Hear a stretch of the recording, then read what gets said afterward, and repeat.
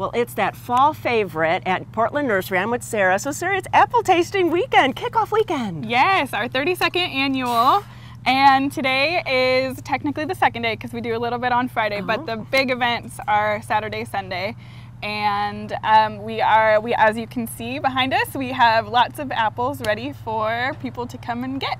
You know, it's so fun to be kind of behind the scenes because it's all set up in the nursery and it's gorgeous, but this is kind of fun to see the staging area. There's just so many bins of apples. There's a lot of behind the scenes. The event has grown bigger than we ever really thought it was going to. Oh, of course, so of course. We moved through just Tons. so many apples. So many apples. And we have a couple to talk about. So tell us about these because these are just one of the many that you have for sale. There's lots to taste, but you have many for sale. We have a lot for sale. We have over 50 to taste, and then we have over 60 of apples and pears to buy. Wow. And they're farm fresh.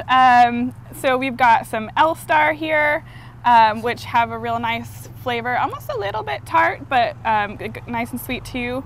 Look at this one. This one is huge. Gorgeous. Look at that. It's just beautiful. Nice red color. It's like your picture perfect apple. It is, for sure. Ambrosia here, pretty. which is a family favorite of ours. It's really nice and sweet. And then we've got Juice, which is That's I a have fun not one. actually tried. Looks like probably a good juice apple. I guess. think so. But I'm looking forward to trying that this year. So basically it's from 10 to 5 this weekend and next weekend.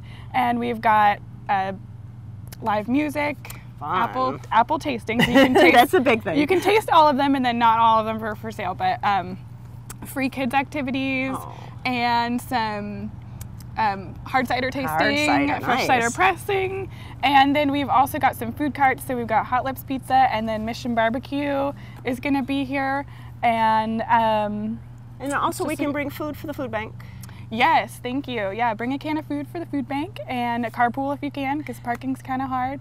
But especially bringing some food out, if everybody brings a can, it can make a big difference. It is, and it's such a community event because everybody loves to come. It's such a fun kickoff for fall. But then you help you help your community, and you get to just participate in this wonderful local kind of event with all the farmers bringing in their apples. Yeah, and it's really great for families. I don't know of a lot that you can do with a family for as cheap as you can to come here and do a pumpkin painting and some dancing and some juicing.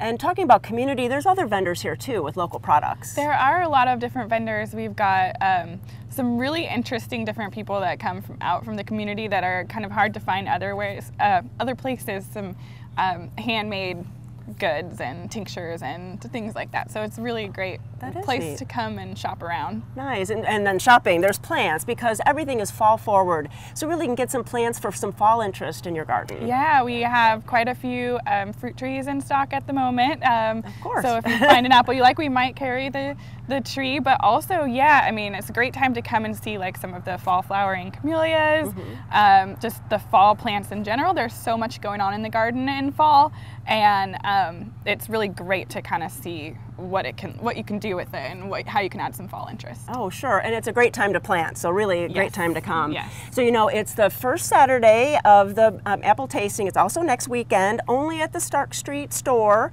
So please go to gardentime.tv and click over to the website, get all the information, but come out. It's going to be so much fun. It's a great time to enjoy the fall in Portland. Thanks so much. Thank you.